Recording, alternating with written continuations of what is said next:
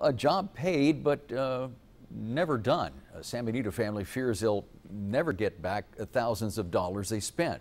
They tell Channel 5 Sierra Pizarro checks have been cashed, but the work is not finished. Sierra?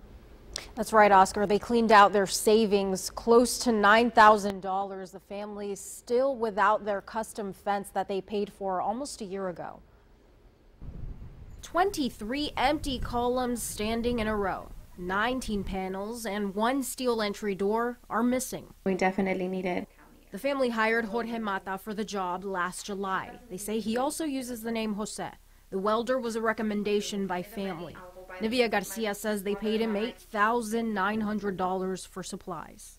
First, he asked for about $2,900. A couple of days later, he comes back and he asked for the $6,000 check. The next time they saw him was 3 months later, in October. He brought them fence designs to choose from. They made their selection, and 7 months later, still no fence. That was it. No more communication after that. Garcia says the family filed a police report with the constable's office. They've also sent letters to the addresses given by Mata.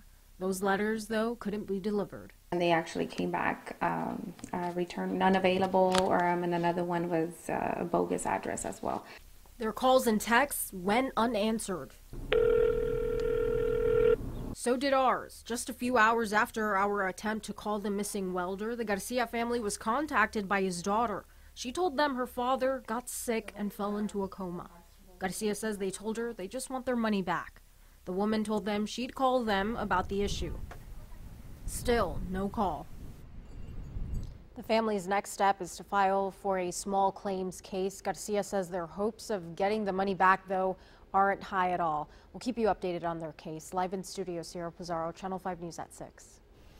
And we did dig some digging to find out what it takes to file a small claims case. This is a Channel 5 News Extra.